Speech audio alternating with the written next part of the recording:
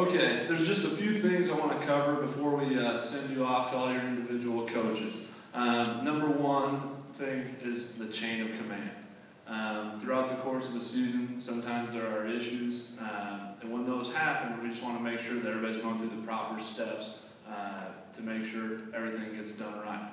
The very first thing that always needs to happen is the player needs to talk to the coach. Okay? If I ever get a call, or if we ever have a call, the very first thing is going to ask, did they talk to the coach? Okay? A lot of times that can solve the issues right there. Maybe it just might be a communication issue, but that's always going to be number one. After that, the parent can speak with the coach, but there's a few things that just won't be talked about. Number one is other kids, okay? Playing time and other kids. If you want to know what it's going to take, or the player wants to know what it's going to take to get on the field more, they need to ask the coach, okay? And then other kids, you know, if the questions are why is somebody else playing in front of my son or daughter, that just can't be talked about. Our coaches know that, and it's in our handbook, and that's the way it's got to be. Finally, if there still are any issues, or it's not all resolved after that, you can contact me. If we have to, we can set up a meeting and get everything figured out from there. A few things I took out of an article where it talked about the parents' role and activities. I thought it was a great article. It had some great stuff in there. The number one thing was be positive. These kids got 4 years to compete in high school athletics. A lot of their memories are going to be dependent on the parents also. Whether they were positive, they were supported, they allowed them to have fun in these activities. So please be positive. Be supportive, like I said. It had a little excerpt in there that said, be a fan, not a fanatic. Cheer your kids on, cheer the York Dukes on, be a fan of everything that's going on, but don't be a fanatic. Enjoy the experience. Like I said, 4 years, it's going to be over in the blink of an eye. We talk to parents all the time and say, I can't believe we're done already. I can't believe it's been 4 years. Really enjoy the experience. Enjoy every game, every activity in the entire way. Have a good time with it. Sportsmanship, some other stuff I took out of there. Be a good sport at all times. We preach to our kids constantly about being a good sport. That means going into other people's place, respecting their things. When they come here, treating them with respect, officials, all of that. We ask that parents and students alike are great sports at all times. Losing's hard, all right? Nobody likes to lose. I promise any kid I ever coach or any coach I've ever been with, they know I don't like to lose either. It's hard. A lot of character is revealed when you lose. Please make sure when those emotions are high after a loss that we control ourselves and conduct ourselves the way that the York Dukes should. Poor behavior from parents won't be tolerated. We have a very good reputation. You know, I've talked to some other ADs around the state, different coaches around, and they all say that York represents themselves very well. Let's please keep it that way. Let's make sure that we're cheering on our student athletes, and our reputation remains the same here at York as a great place to be. Okay, this one's very, very important. I'm going to spend a little bit more time on this because I want to make sure that everybody's on the same page when it comes to eligibility. The last thing we want is for a student athlete not to be able to play because of a miscommunication, or we didn't understand how the policy worked. So the first thing, the very first 3 weeks of every quarter will not count. Every student in York will be eligible for the first 3 weeks of every quarter.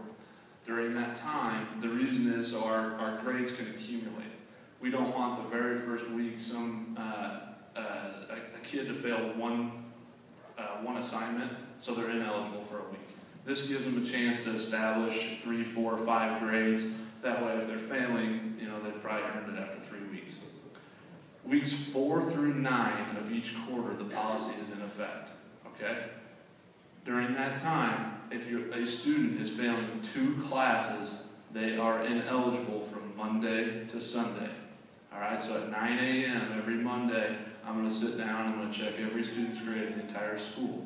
If they're failing 2 classes, they will be ineligible from that point on Monday morning until the following Sunday. With one exception, one time each semester they're allowed a grace period.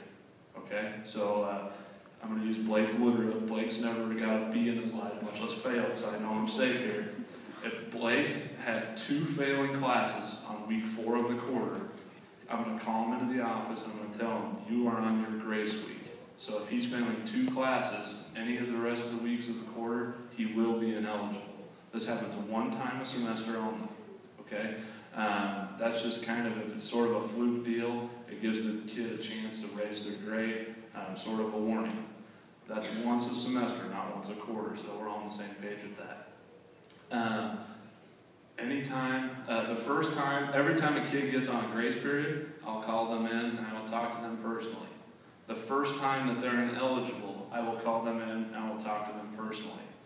After that, they will go to the attendance office. I'll have them sign off saying that they received a slip of paper that will tell them that they're ineligible for the week. It'll let them know what they need to be doing, it'll tell them they're ineligible for the week, and it'll also let them know that they're going to have to go to our Wednesday homework lab.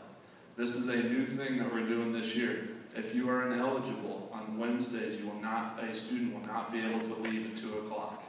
They will be in our homework lab with certified teachers from 2:10 to 3:20. We experimented a little bit last year, if you guys remember, with the lunch study hall. And what we found is we just didn't quite allow enough time in order for them to bring up their grades. Because by the time they're eating and working, it just didn't quite work out as well as we'd hoped. So what we're going to do is they'll have that hour and 10 minutes. There will be the certified teachers, probably in our study hall area, the gym commons. They'll have access to computers, and it'll allow them an hour or so to work on the grades that they're failing, get themselves up, and get them eligible for the following week. This is very important. I just want to make sure that we're all on the same page with the eligibility policy.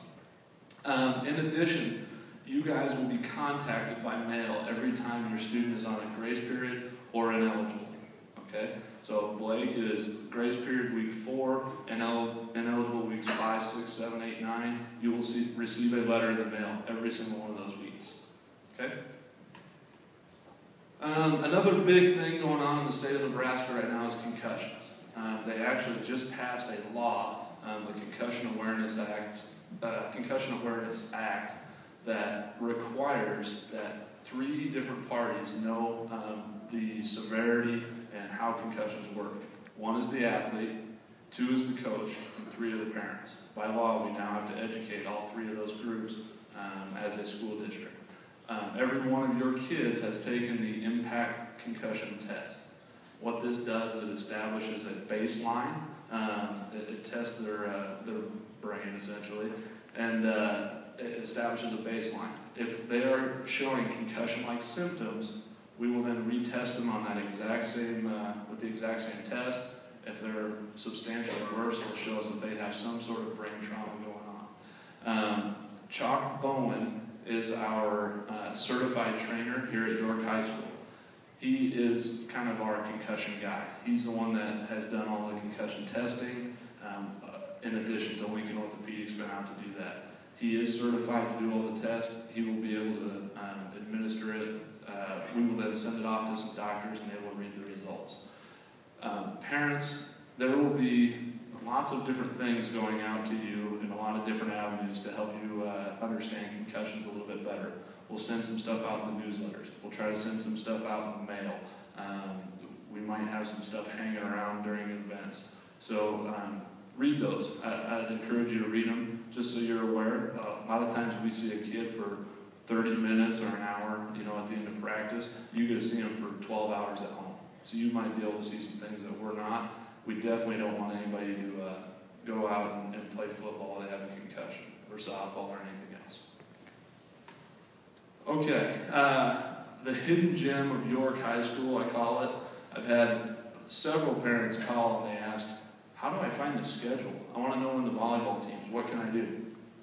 If you go to our main website, so just yorkpublic.org, you scroll down about halfway down, on the left-hand side of the screen, you're going to see a Duke head that says York High Sports. Click on that. When you click on that, it'll bring up a calendar. In addition, on the right-hand side of the calendar, it will list every single sport, every single activity in the entire school. So if you want to know 7th grade volleyball, it's on there. If you want to know varsity softball, it's on there. When you click on that, you click view, and it will show you every single event that we have, the location, the time, and all of that. Everything that we do at York is on there. If there's a change, so if I found out today that we had a change to our JV volleyball schedule, it's on there. All right, so if you're ever wondering, want to check it, yorkpublic.org, scroll halfway down, click on the do kit that says YHS Sports. That'll bring you to a calendar, and everything you ever want to know is on there. Okay? That is it. That's all I've got for this meeting. I do want to make sure and give our individual coaches plenty of time. They got lots of good things to say in their individual meetings. I've put the rooms up here so you can look at them. Tennis will be in room 124, which is Miss Holder's room. So you'd have to go out to your right, down the hall, take a left, room 124. Cross country's in the vocal room, which is just right next door to us. Girls golf is in Mr. Miller's room. So if you walk out the door, go down the left hallway, all the way on the end, just a little bit to the right. Volleyball is in the gym commons on the opposite end. Softball will stay here in the theater, and cheerleading will be in the library.